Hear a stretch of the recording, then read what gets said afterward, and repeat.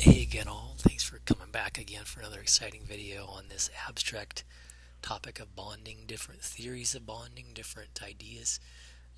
Here's yet another twist on the bonding idea. We have a lot of different models and theories for bonding because it's so complicated. Our observations don't always match any one particular theory. They don't necessarily contradict with each other, but we need lots of different models. So here's methane, CH4.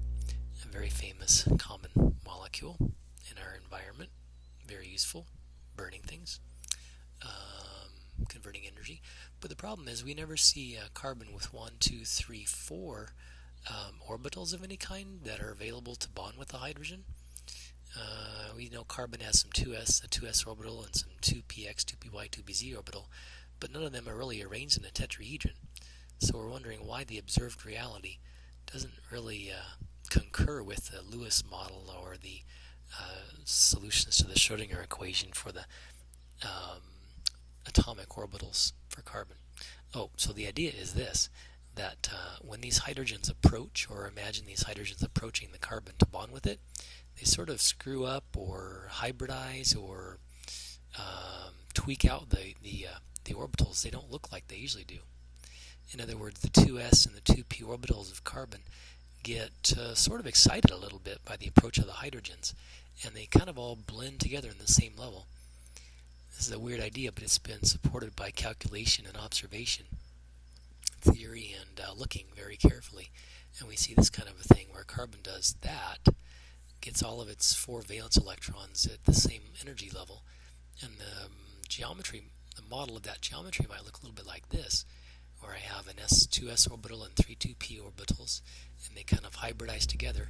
So we blur them together in a blender or something, spit them out, and see what we get. And we get four sp3 orbitals, each one the same, but pointing toward different directions of the tetrahedron. And indeed, they're 109.5 degrees away. So in a sense, maybe that helps us imagine how it could be that this carbon, methane, can have sp3, sp3, sp3, sp3, 4 sp3 hybrid orbitals available to bond, i.e. to overlap with the 1s orbital of hydrogen, sharing an electron. Similar story for ammonia. It doesn't really matter that one of those orbitals, hybrid orbitals, is being used to occupy a lone pair. So this nitrogen has 1, 2, 3, 4 still regions of electron density, and the hybridization is still sp3 on that central nitrogen. There's another possibility, though. Sometimes in multiple bonding, we don't have all of the orbitals used. Perhaps 1, 2, 3 of the orbitals are used, and one of them is unused. So this one transfers right over here at the same level, but these 3 blend together to make what we call an sp2 hybrid orbital. Notice that p2 is not p3, but 1s and 2p's, 1s and 2p's, but they all kind of equal out like that. And if I were to blend them up together, hybridize them in space, it might look something like this, where I have a 1s orbital, probably a 2s if I'm talking about carbon or oxygen or something, and 2 2p orbitals, and they blend together to make a total of 3 orbitals. Count them 1, 2, 3, and that looks like that. Oh, a good example. This would be boron, wouldn't it? Boron trihydride or boron trifluoride with that trigonal planar configuration. But if it was carbon, oxygen, and such, I would still have one of those p orbitals not being used. If this is with the px and py, where's the pz? Well, it's right here still on top of this new hybrid orbital, but it's sticking out of the paper and into the paper, the screen. So it's being unused. But it just doesn't sit there. It does something. It's looking for some bonding to happen, and so what will happen is, if this is the sp2 hybridized carbon, then I have an unused p orbital sticking up and down like this. Well, guess what? If it bonds with an oxygen, that oxygen may very well have an unused oxygen p orbital sticking up and down like this. So this direct overlap is called a sigma bond, direct overlap of the hybridized or atomic orbitals, and an unused p orbital falls down this way and this way, this way and this way. This is one sideways overlap orbital called a pi bond. So the double bonding, if there's any double or bonding in a molecule, it turns out one of those bonds is a sigma bond, direct overlap, and the other one in the second or third in the bond is a sideways overlap of an unused p orbital. And that looks something like this. One unused orbital, another unused orbital. If they are on separate atoms, they'll kind of fall down upon each other or attract each other to form one orbital, a pi bond orbital, where 2 electrons can be shared in that orbital. This is a sigma bond, direct overlap. You notice the difference, don't you? Just another way to say the same thing. There's some funky notation for that, as you can see, but I don't think it's that crucial that you remember that notation like this. But it's interesting, the hybridization on the carbon is sp2. The hybridization on the hydrogen is just s hybridization, because it's just using an s orbital. This oxygen's using a p orbital right here and an unused p orbital right here. Also has some lone pair going on, but I don't like that picture for that. Here's a good point. If carbon, it only has single bond between a carbon-carbon, then that everything else around that, zoom in a little bit, everything else around that single bond is free to rotate wherever it wants to go. So this chlorine H2Cl, so these things can spin around, so can these things. So there's really no specific orientation on these chlorines. They're just like all over the place, although they probably would try to repel away a little bit from each other. But check this out. If there is double bonding, that automatically, this sideways overlap of the unused p orbitals called the pi bond, that pi bond automatically fixes the chlorines in place so that they could be either on the same side as each other or the opposite side of the carbon as each other. Interesting.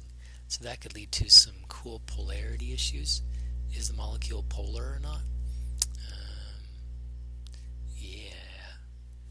So here it's free to rotate with just a single bond, but if it has a double bond with one fewer hydrogen, no. Okay, so this is the same thing, and it's just saying this can rotate up to here or whatever. But if I fix the double bond in place, then that says they can be either on the same side, but they can't flip. This one can't flip up, or this one can't flip up. But if I broke the bond and somehow formed it differently, this is called trans, where the chlorines are opposite each other. This is called cis, on the same side. So interestingly, this one's lopsided because the bottom's definitely different. The dipole kind of would point, like that. Here they have a dipole moment going this way and dipole moment going this way, and they kind of cancel out. So this one's nonpolar. Interesting. Here's just some other space-filling model of retinal molecule, and as an isomer. So the bonding being different on the 11-12 carbons. So if this was, let's see, if this was flipped down the other way, which it could be, that molecule has many different properties. Here's an even further diminished orbital. It's just an sp orbital, hybridized orbital. So it might look like this. And if I just use an s and a p, one s and one p, then I just get 2 hybridized orbitals and 2 unused p orbitals that could possibly look for something to do, like this. So here I have my acetylene molecule with 1 pi overlap and another pi overlap, one top down, one front back. So the first one right here, the purple one, that's a sigma bond. And then the 2 other bonds are this one and this one and back. Crazy. Sideways overlap of unused p orbitals, pi bonding. So they're easy to count if you see. Well, let me get to that in a minute. Here's the hybridization on arsenic pentafluoride. It just kind of goes crazy. So arsenic's expanding its octet. So I don't just go sp3, I dip into the D's as well. And I gotta, get enough hybrid orbitals to accommodate all of those bonded atoms.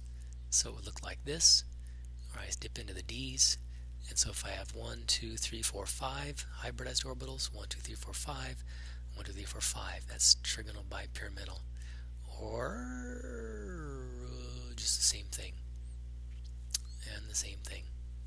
So there's hybrid orbitals associated with these with each molecular geometry. Or if I go even further, perhaps I'll dip into another D. This is about as far as we'll go. 1, 2, 3, 4, 5, 6. 1, 2, 3, 4, 5, 6. Yeah, hybridized orbitals, and they kind of look like that to confirm the octahedral geometry. Octahedral geometry and octahedral geometry. And so that sulfur just goes crazy in its expansion and hybridization. And here are the, reminder of the hybridized orbital names and geometries. Let's see. This bromine has lone pairs, but the lone pairs still count in the hybridization. So 1, 2, 3, 4, 5, and that would be what? The sp3d or hybridization, right? Yeah, right. Count the number of electron densities. Here's a carbon. This is sp3, but oh no, this is sp2 because this only has 1, 2, 3 regions of electron density around it. One unused p orbital that bonds with the oxygen. Boy, I took that out of order. I apologize. There's my sp3d hybridization on the bromine. Yeah, it's way out of order. I apologize. But flip around. Here's my carbon-carbon single bond, but if it has unused p orbital, that somehow we got restricted in the number of hydrogens allowed to the carbon, it could quite possibly form that pi bond. Oh, darn, hang on a second. Alright, I'm back. Apologize, I had to sneak that down a little bit just in case you wanted to see it. What's the C? Not much. The carbon has 1, 2, 3 regions of electron density, so that's an sp2 hybridization. One unused p orbital on each carbon, and so they fall down upon each other to make that extra. This is a carbon-carbon single, carbon-carbon double bond. This thing right here, that's the pi bond. Alright, let me sneak way back up to the top then. This all seems very complicated, but you know what? There's a simple way to summarize it. We just start counting. 1s, 3p's, 5d's, but rarely do we go beyond this. Count the number of regions of electrons in density around that central atom, and that's how many of those orbitals are used to hybridize together, to blend together, to achieve the necessary bonding and lone pair configuration that you might see on any one particular, call it a central atom. So the sp3 is the usual octet, because 2, 4, 6, 8, and that's the octet. Anything less than that might be double bonding or boron, triple bonding. Anything more than that is just an expanded octet that central atom might have. So stealing from a previous video, which I don't mind doing, if I have just a linear molecule, all these central atoms have 1, 2 regions of electron density around them, so it's just called sp hybridization. 1, 2, 1, 2, 1, 2, 1, 2. And what if I go trigonal planar? Well, if it's trigonal planar, I have 1, 2, 3 regions of electron density around that central atom, so it's sp2. That's 1, 2, 3, 1, 2, 3 orbitals of that boron hybridized. Same story here for the carbon and the sulfur and the carbonate and the SO2 molecule. sp2 hybridization, 1, 2, 3, 1, 2, 3, so the lone pairs count. And tetrahedron is sp3 hybridization. On methane, we looked at that already, or ammonia, we looked at that already. Even the lone pairs count, 1, 2, 3, 4 regions, and so 1, 2, 3, 4, even, oops, sorry, I'm getting in a hurry. Water has 1, 2, 3, 4 regions of electron density, sp3, the usual, or going beyond. I have 1, 2, 3, 4, 5, 1, 2, 3, 4, 5, 1, 2, 3, 4, 5, 1, 2, 3, 4, 5 orbitals hybridizing together. Same story there for all of those, bizarre shapes, and last one, sp3d2, which goes 2 beyond the usual octet. And so, I wish I could ask if you have any questions, but you couldn't ask me anyway. But you asked me in class, right? Alright. Sometimes we'll look at molecules and try to identify hybridization. Notice nitrogen and oxygen don't always have their lone pairs mentioned, so I should take those into account. But if I have a 1, 2, 3, That's an sp3 hybridization. The double bond doesn't count as an extra region of electron density. It's actually just an unused p orbital on this nitrogen and this carbon. So yeah, this carbon here has 1, 2, 3 things around it, so it's sp2 hybridized. This carbon has 1, 2, 3, 4 things around it, sp3. This nitrogen has 1, 2, 3, 4, sp3. So over there's 4 regions, sp3. 1, 2, 3, 4. 1, 2, 3, 4. But wherever there are fewer, so there's 1, 2, 3 around this carbon, so that's sp2 hybridization. We might also sometimes ask about the geometry about that carbon, or about that central atom, or the atom in question. And again, the geometry is just determined by the hybridization, or the number of electron density regions. So wherever I have 1, 2, 3 regions, sp2, 1, 2, 3 regions, sp2, but wherever I have 4 regions, 1, 2, 3, 4, 1, 2, 3, 4, that's sp3 hybridization. Oh, that's a mouthful. Thanks, guys. I think that's all I have to say for now. But think about the geometries. If it's sp3 hybridized, then it's tetrahedral about that carbon. If it's sp2 hybridized, then it's trigonal planar about that carbon. See you in class. Thanks for watching. Seriously.